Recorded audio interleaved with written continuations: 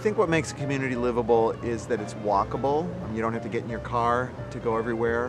When you're walking, you know, it's not just about getting where you're going. You see your neighbors. You're not like sort of in that vehicle just zooming to your destination. You just feel connected to the community when you know the people all around you and you see them because you're walking places and encountering people. You stop and have a casual conversation with someone who you encounter on the way. Can't do that when you're driving a car. I'm Geoffrey Baer. I'm a producer and a program host at WTTW Channel 11. I make shows about Chicago architecture and history.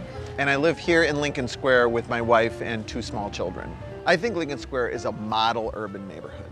It's compact, it's walkable, it's transit-oriented. You know, the Metro is right over there, the L is right over there. You can easily walk to public transportation. It's just vibrant, it's filled with street life. I love taking the L, and I take the L frequently.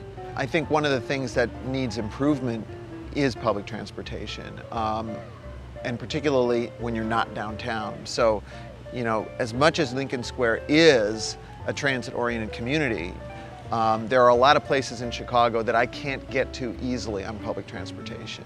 In my work at Channel 11, I've gone out and sort of told the stories of communities all over the region, and I'm always amazed at how excited people are when they learn their own history. I think what's interesting for us to think about and remember is we're making history every day.